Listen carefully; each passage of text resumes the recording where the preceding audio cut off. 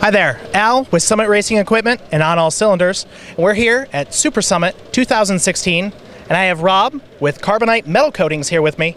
And Rob, you have a pretty unique car. Tell me a little bit about what you have here behind us. Okay, what you're looking at here is a Bonneville Streamliner. We built this car to be the first wheel-driven car to 500 miles an hour. Now, that's a pretty difficult feat. What are some of the things that you have to overcome to make a car go 500 miles an hour? Mostly it's aerodynamics. It's like running through a shallow end of a swimming pool. You can only run so fast. You have to figure out a way to get through that swimming pool easier.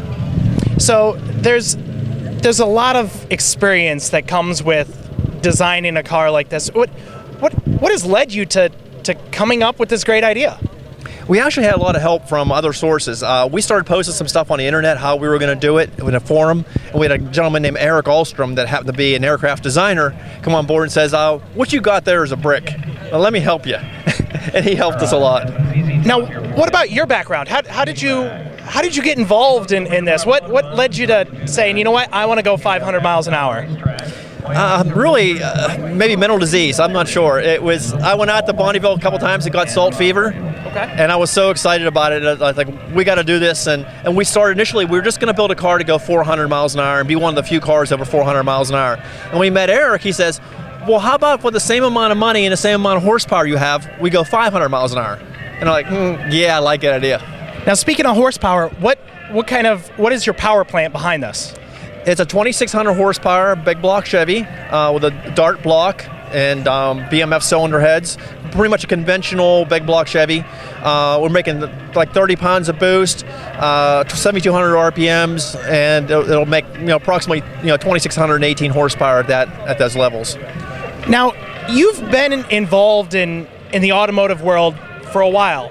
Now, what are some other things that you've done in your past with the automotive industry? Okay, we're at sprint cars for a while. We tried that. We also did the flashlight drags over there. It's like sort of a outlaw street racing thing, and then also just drag racing and SCTA racing or SCCA racing, run a closed course racing.